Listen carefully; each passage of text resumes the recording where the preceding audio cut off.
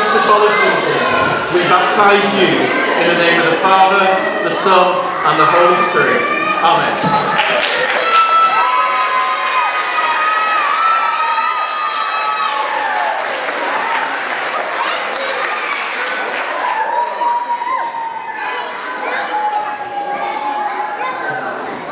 I'm Grace, I'm the family outreach worker at Prestwich in Harpurhey.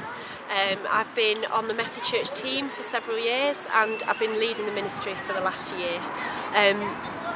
One thing that we love is the fact that members of the community really feel that it is their congregation. Some people from families have been coming since we started, and inviting friends, inviting family, and a large proportion of our Messy Church team now is made up of people who are part of the local community, weren't attending church beforehand, but really feel that Messy Church is their family, it's their church family.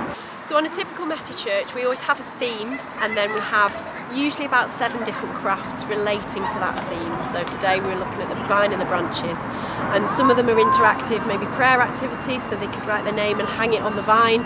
Other ones are messy, painting on easels, usually a cooking activity, so they can sort of tasting as well as a sort of painting and other types of crafts. So that's the first part of the morning, very interactive, and then we have celebration time where we usually have drama or worship, where we're sort of exploring the story or the theme a bit more, and then always eating together at the end.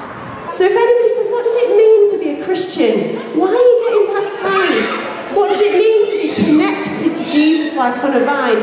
It's saying, I receive your forgiveness. I know I've made mistakes. I want to be forgiven, and I want to follow you. Happy day.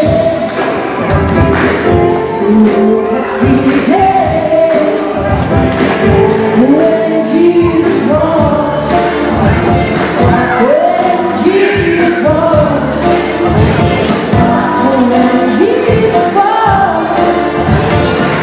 You wash my sins away.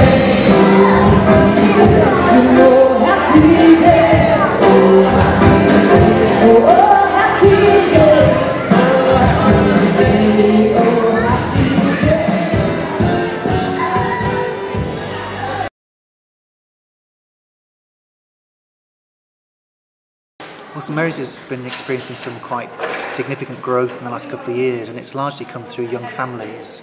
And Prestwich is full of young families, so it would be surprising if that wasn't where our growth had come from. And we've tried to meet people where they're at and try and meet their spiritual needs and their social needs. So about a year ago we started this preschool praise group because quite a large number of young people had started coming to church on a Sunday morning, which is fairly formal, fairly traditional. And I sensed that for some people that was quite a stressful experience, so we wanted to offer something else as well. Welcome to our preschool praise, sharing fun in many ways. Stories, crafts and songs to sing, with prayer and love and joy we bring. We believe that God longs for His church to grow, so we prayed for inspiration and encouragement.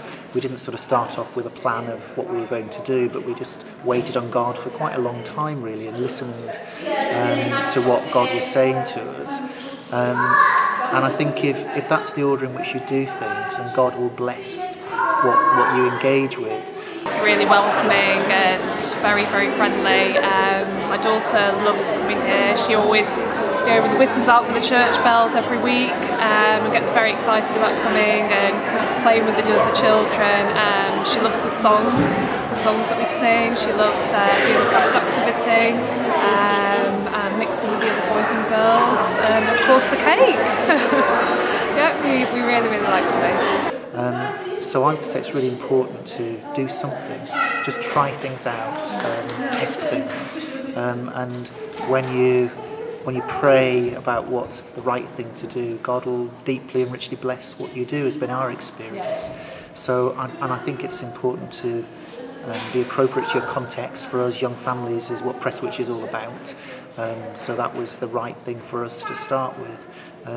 But I think the starting point is that God longs for His church to grow, and He's just waiting for us to take part in that.